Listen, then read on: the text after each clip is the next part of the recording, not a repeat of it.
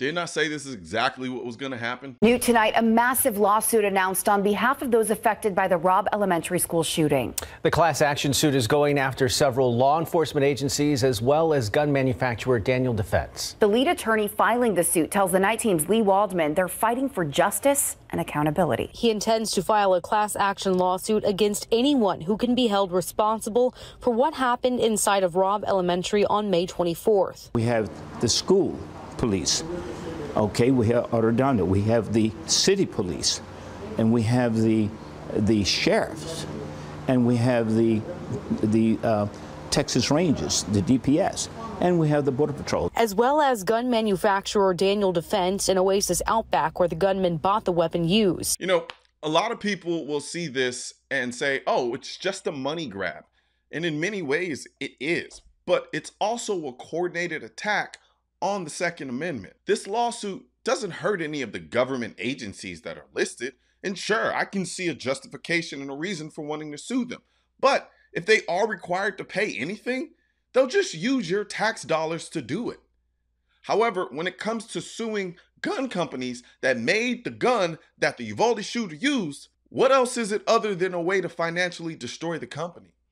No one finds it suspicious that a firm out of California is filing a class action lawsuit based on a shooting that took place in Texas. The same California where the governor just passed a law saying this. They can no longer hide from the mass destruction that they have caused. I'll be signing a bill that will allow Californians to sue irresponsible gun manufacturers and distributors. If you've been hurt or a family member is a victim of gun violence, you can now go to court and hold the makers of these deadly weapons accountable. There is a federal law called the Protection of Lawful Commerce and Arms Act. This law was passed in 2005 explicitly to protect gun manufacturers from these types of lawsuits where the only reason the company is being sued is because one of their guns was used in a crime. The only reason the law was even created was because the anti-gun lobby literally tried to use suing gun companies as a strategy to pass gun control by way of simply bankrupting gun companies by making them fight so many lawsuits they'd run out of money trying to fight them. Joe Biden has spent his entire presidency trying to eliminate this law because it was the only thing stopping them from using the court system as a battering ram against gun companies. Unfortunately, they found a way around this law by saying, we're not suing simply because the gun was used.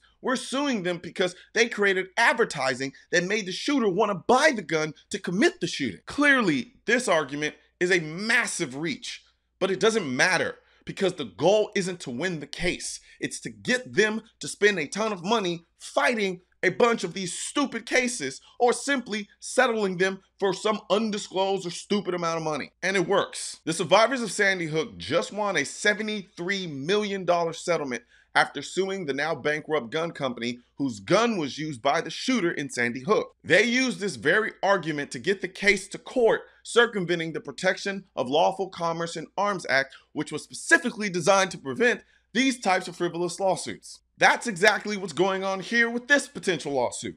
When this lawsuit is filed, it will initially be stopped by Protection of Lawful Commerce and Arms Act, but they'll argue that Daniel Defense's marketing is what made the shooter do what he did. Dumb as this argument is, this argument will work to get around the federal law that says you can't just sue a gun company simply because the gun was used. The attorney bringing this lawsuit doesn't even hide his motive. He literally said this lawsuit is to scare gun companies away from making AR-15s because they'll be sued out of existence if they do. The eye-popping figure also sends a message, Bonner says. We cannot allow these kinds of shooting tragedies to ever occur again. He hopes the sticker shock serves as a deterrent to AR-15 style gun makers. We are in a minefield of legal, cultural, and political attack. The anti-gun lobby is unified, but more importantly, they're organized. Each side knows its role in achieving their gun control goals, and they stick to their roles. The big money funds everything. The lawyers attack gun companies with frivolous lawsuits. The politicians try to pass laws making it harder on gun owners, and the advocacy groups try to sway the people in the middle to change the culture from pro-gun to anti-gun. None of them tries to do the job of the other. Whereas in the gun community, we expect everyone to be and do everything in terms of fighting back against the anti-gun lobby and for the Second Amendment. The anti-gun lobby knows this creates chaos and it makes us less effective at fighting back. That's why they'll drag companies like Ruger and Daniel Defense to Congress and ask them some innocuous question and get them to say something that makes some people in the gun industry mad, but they're not stupid. They know exactly what they're doing. They're looking for one soundbite that will have us turning against each other in a split second. We need to let the gun companies focus on making the best guns they can. We need to let 2A advocates focus on being the best advocates they can. And we need to let the gun community content creators focus on being the best gun content creators that they can and be unified in our understanding of each other's roles. That only makes us stronger and more formidable opponents to the anti-gun lobby.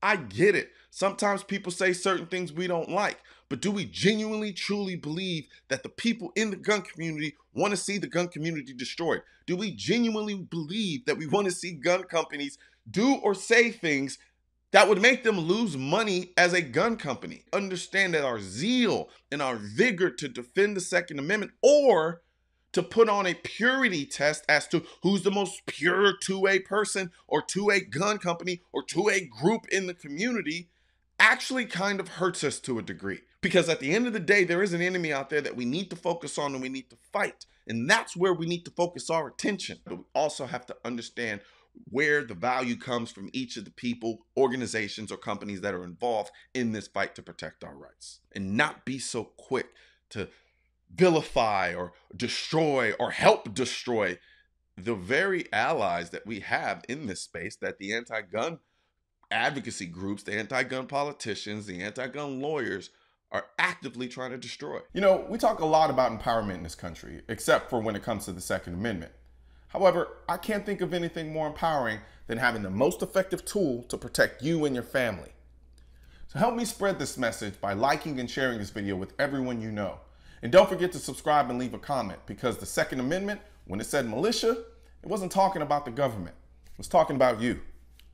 Also, if you want to know where to find the I'm the Militia shirt and merchandise, click the I'm the Militia link in the description section of this video. And don't forget to subscribe to the channel. And most importantly, make sure you hit that bell symbol.